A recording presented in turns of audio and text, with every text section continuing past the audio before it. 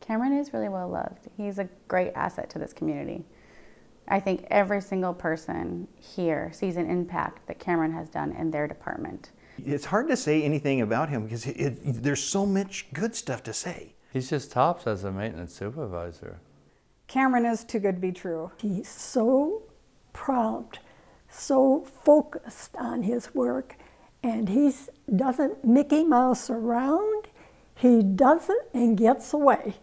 And if it isn't right, he comes back. When you have a problem and you inform him of it, he takes it very seriously and acts quickly. He is probably the most versatile person I have ever met. His talents go beyond any maintenance director that you could possibly have ever been around. He is not as slow as molasses, but he's as quick as a wink. That's him. He's always looking for ways to make things better, to save money. He definitely owns his job. He is probably one of the best stewards of all the resources that we have here at Wheatland Village. As a plumber, he has been able to repair everything that Bernard has fixed.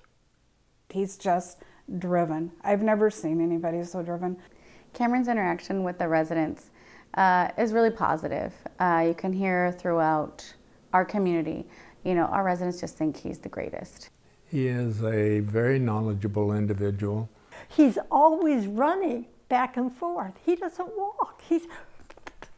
That man goes faster than anybody I've ever seen. He's the Energizer Bunny. Other things that make him great are just his can-do attitude. He always says, you know, anything is possible, but what do we want to do? He gets a lot of thank yous because he just makes our life so much easier around here. No, I wish we had more like him. He has a drive to serve. There's nothing that man cannot do, and that makes him a very good steward of everything that Wheatland has to offer. I would tell him thank you for everything that he does, and we love you. Cameron is Wheatland Village.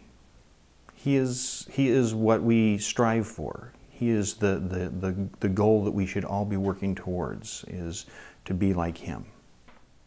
You're fortunate to have him here. He has a commitment to his job here at Wheatland Village. And we're very thankful. We're very fortunate to have him on the staff. Being appreciated like he is, it's a gift. He's such a gift. He's a gift to all of us. So.